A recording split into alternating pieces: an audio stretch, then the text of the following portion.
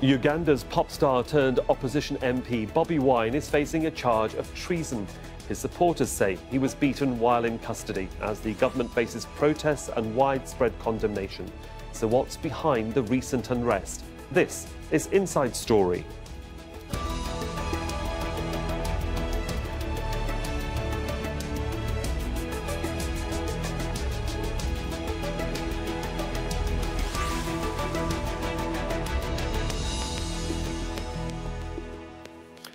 Welcome to this edition of Inside Story. I'm Sohail Rahman. Perhaps the best-known face of the Ugandan opposition, Bobi Wine, is in custody once again, facing a charge of treason, which carries the death penalty. The singer, who became an MP last year, has been a strong critic of President Yoweri Museveni, who's been in power since 1986. His arrest last week led to widespread protests and a crackdown by state forces. And when he showed up in court on Thursday, Wine showed signs of injuries. His supporters say that he was beaten while in military custody. Well, we have a lot to discuss with our guests, but first, this report from Catherine Soy in the Ugandan capital, Kampala. This is the man many Ugandans had been wanting to see. Bobi Wine, a popular musician and member of parliament, appeared at a military court in the northern town of Gulu, looking weak and in pain. He had been in military custody since last Wednesday.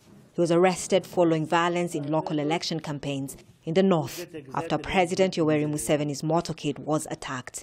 The state withdrew the military-related charges of possession of firearms and ammunition. You are accordingly set free unless being held on other charges.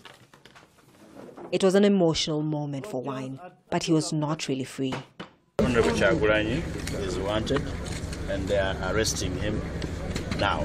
He was immediately taken to a magistrate's court where he was charged with treason. With the intent to do harm to the person of the President of the Republic of Uganda, unlawfully aimed and threw stones, thereby hitting and smashing the rear windscreen of the presidential car. In Kampala, the government deployed police and soldiers in some parts of the city that are seen as hotspots, including where we are right now. They were trying to prevent people from gathering or trying to get to the town center. Security forces also blocked several opposition politicians from leaving their homes. Kizza Besigye, an opposition leader who has been arrested and detained often over the years, was again taken by police. He had earlier talked to the media. Cutting off 10 people cannot be cutting off 40 million people. So people, wherever they are, they must be able to do what they can with what they have. The magistrate in Gulu ordered that Wine gets urgent medical care and that doctors be allowed unhindered access to him. He will remain in custody until the end of the month, when he appears in court with 32 others also charged with treason. All the while, his supporters in Gulu cheered him on, saying they won't relent until he's free. Catherine Soy, Aljazeera, Kampala. Before we bring in our guests, let's take a quick look at Uganda's political history. It gained independence from Britain in 1962 with Milton Obote as Prime Minister. In 1971, Obote was toppled in a military coup led by Army Chief Idi Amin. Amin's time in power included the expulsion of Asians and the deaths of hundreds of thousands of his own people. In 1979, Tanzania invaded Uganda, forcing Amin to flee the country. A year later, Milton Obote regained power after elections and became president. But 5 years later, he was deposed in another military coup. And in 1986, National Resistance Army rebels took Kampala and installed Yoweri Museveni as president, and he's been in power ever since.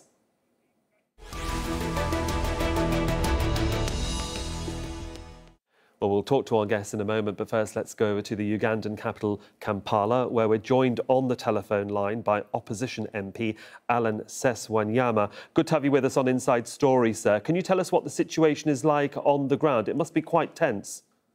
Yeah, of course, the situation is not okay. It is quite tense since the 13th of this month, where we had an election campaign gone bad in Arua. And some of our members of the opposition who had gone to campaign for a fellow member were arrested by police after killing one of the drivers who were driving one of the members of parliament. Some of them were arrested from Gulu and others were arrested from a military barracks in Kampala over allegations of inciting violence and some of them treason.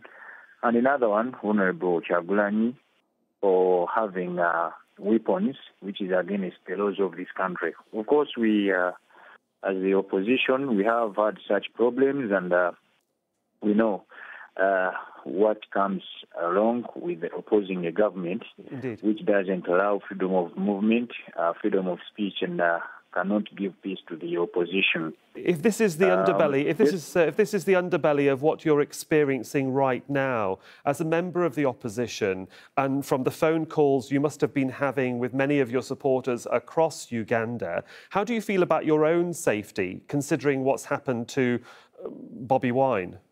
Of course, I'm much concerned on my safety because we've been into this together. We've been opposing the government together. We have the same age, and the main problem that we are causing to the government now, since we are youths, we call on the message to the youths and they take it too much. I'm concerned. I'm not safe anymore because I know that what I do is watched by government, and that's why even to get me on phone, it has been a problem to you. We don't have any security. We don't have anything. We are always being taken to prisons and police. Like yesterday when I tried to go and witness a court session of my friend Kyagulanyi, I was arrested at home, which clearly states that I'm not safe either. We are going through many problems. Our supporters are being beaten. You see they go and pick them from their homes and being arrested. Some have been killed. So we have a tougher time in Uganda due to the politics, which is not going on well. Indeed, I think you colour a very concerning picture for the global audience who are watching this edition of Inside Story. Alan Saswanyama, thanks very much for joining us from Kampala, sir. Well, let's bring in our guests now. From London, we have Joseph Ochieno. He's a commentator on African affairs. In the Ugandan capital, Kampala, Rosebell Kagumire, a blogger and writer on African issues and affairs. And also in London, Alex Vines, who's the head of the Africa programme at Chatham House. Welcome to all of my guests. Rosebell, I'll start with you because we heard what an opposition MP is thinking and saying and feeling in the capital that you come from this evening. How much concern is there amongst the public and on social media about what's going on? Thank you for having me. The mood in Kampala, like the Honourable MP has said, it's really tense. Ugandans were shaken yesterday, seeing images of Bobi Wine, who could hardly walk by himself. He was on crutches, and for a whole week we've been looking at images of another MP who is in hospital and has been on life support. So the mood is really tense, and people are really afraid of what future we'll have if elections are a do or die. Indeed, those elections 2021. Joseph Ochieno, let me bring you in from London. I mean, how much of a threat can a songwriter, singer, ex-rapper really be? He's a shocker, isn't he, Sohail? Yes. I think in context, this is really not new. Museveni has been in power for 32 years. He came to power violently, but he also used violence for the first 10 years of his government to suppress the democratic opposition. Over a period of time coming to about 20 years, when the traditional recent opposition like Kizza Besigye came in, he was one of their own. Besigye got as much beating as many of these opposition leaders have had. What is new is that Bobi Wine is relatively young, as your earlier guest seemed to suggest, but also, too, because he came from a cycle that was supposedly unknown. He was 3 years old when Museveni came to power. So I think there is an element of impunity and complacency in government. But the fact that this guy came in, stood as an independent MP, went to Parliament, he's now supported 2 independent candidates, and they've won, and he's able to stand up. He's a singer, he's an artist, and by the way, he's also able to talk, to articulate without prejudice, where in politics we probably assume that artists are not necessarily guys who would actually play intellectual rigor when it comes to body politic. it is substantially new. What is it? It is the case that the international community is now joining all Ugandans and listening to the kind of messages that really has been across the country for the last nearly 32 years. That is what's going on. It is new. It's being impacted thanks to social media. Indeed, and we'll talk about what the international community is saying, hopefully, later in the programme. Alex Vines, can I bring you in here from London as well? How much of a breath of fresh air is Bobi Wine, and how much of a threat is he to Museveni in that lead-up to presidential elections in 2021? Oh, look, Mr. Museveni is nervous. He's worried. He has been, as the previous speaker said, been in power since 1986, so over 30, coming up to 30 years odd.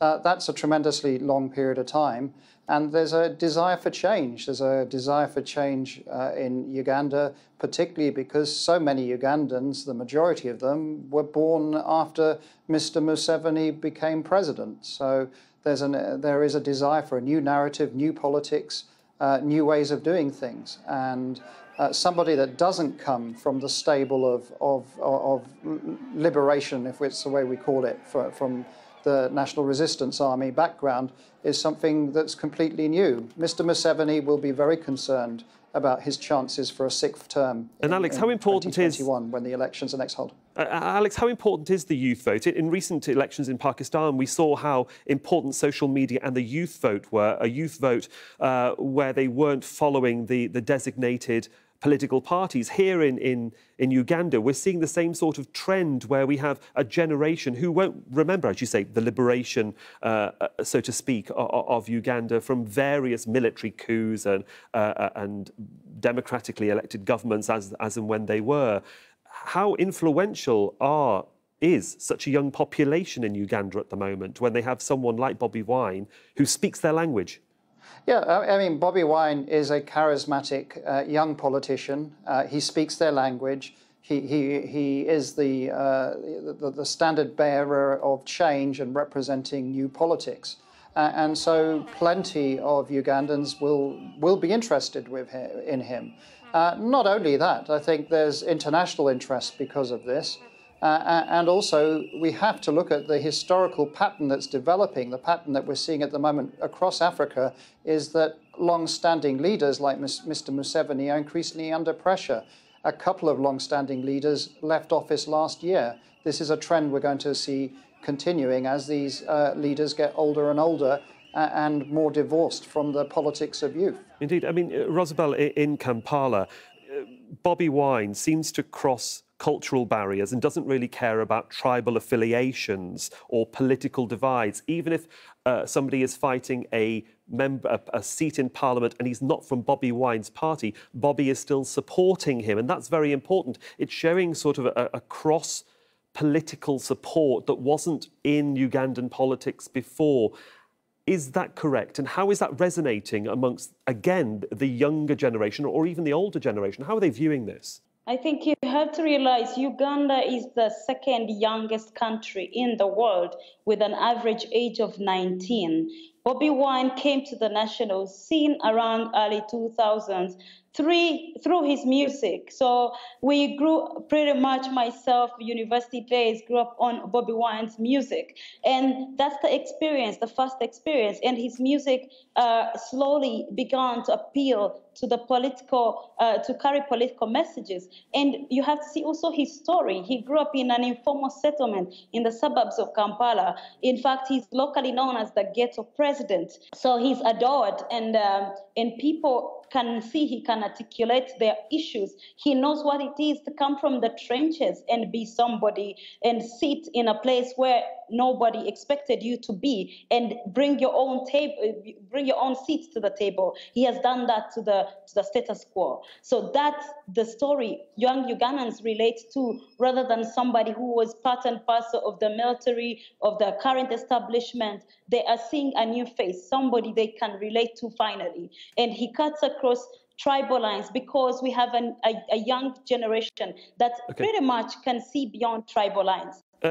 Joseph, can I bring you in here? Because it's all very well to say he's a fresh young face on the political stream. But if you take away gun charges and then you charge him with treason, which is potentially a capital crime, but you put him behind bars, you take that face away from the potential electorate. How dangerous a game is the government playing right now with these charges? extremely dangerous. Of course, they've been to this before. And obviously, as Rosebell would suggest, and like I said much earlier, we've been at this game for the last 33 years. The only difference is that we're not covering them on Al Jazeera. You know, the truth is that Museveni charged people with treason from as early as 1986 from some of his many friends. So people who've been charged with treason in Uganda are in their hundreds, perhaps.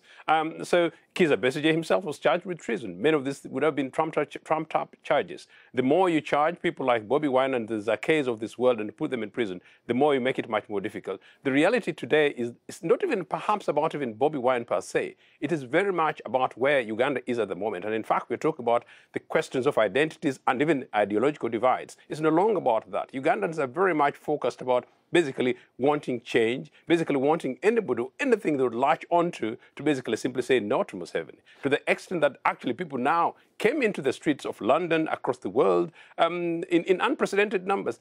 They were really not caring about Bobi Wine per se. By and large, that was substantial. But most importantly, they're simply just tired. So anything they would latch into at the moment is about Bobi Wine. If they go beyond where they did, and actually, as independently, they quite surprised me. I don't know who advises this government these days that they actually did what they did last week.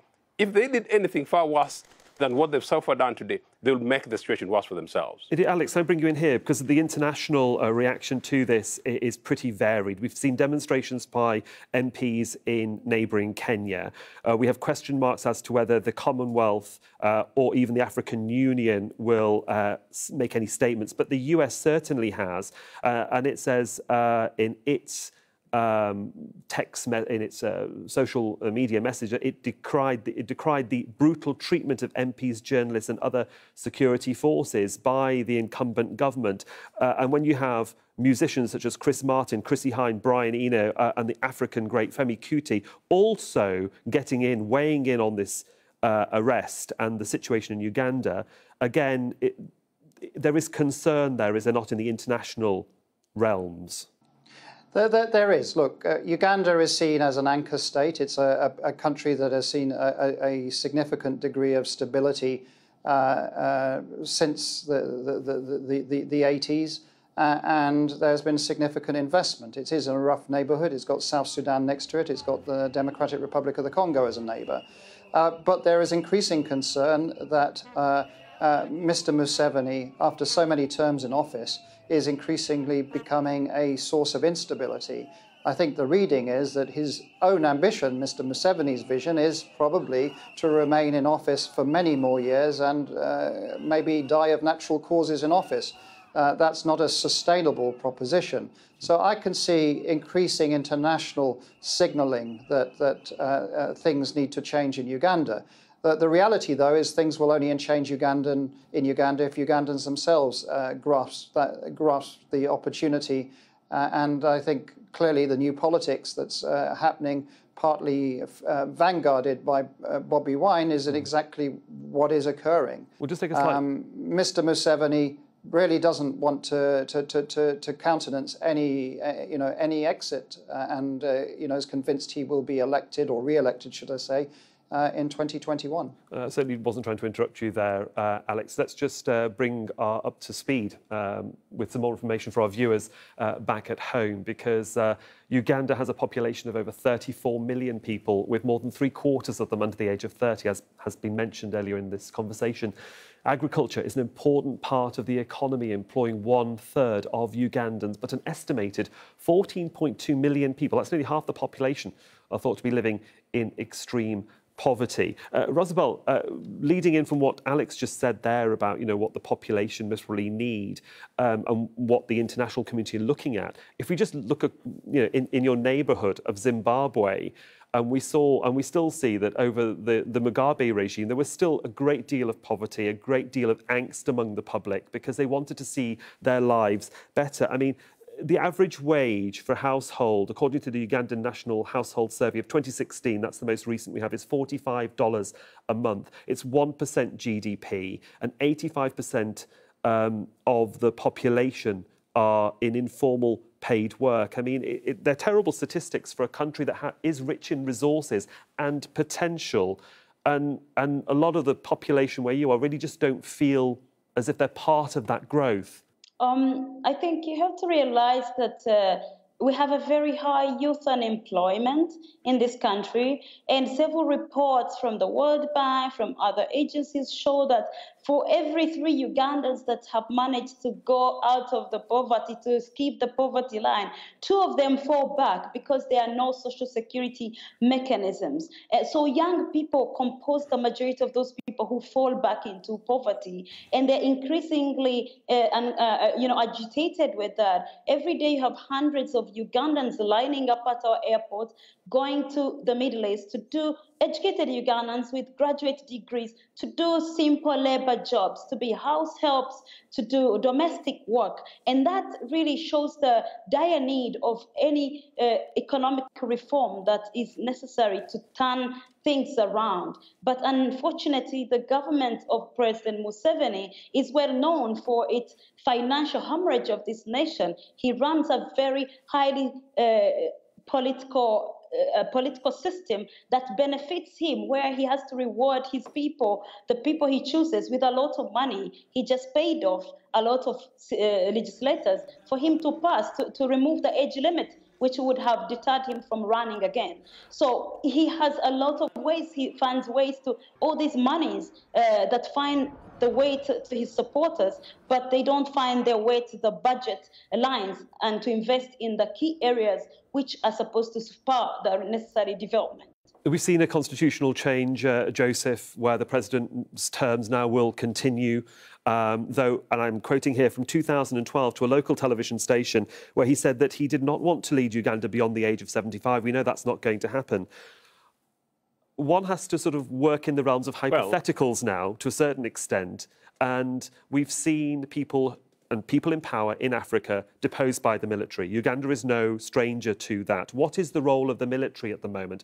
Are they in Museveni's pocket, or are they an independent group that can think for themselves if the situation with the public gets worse?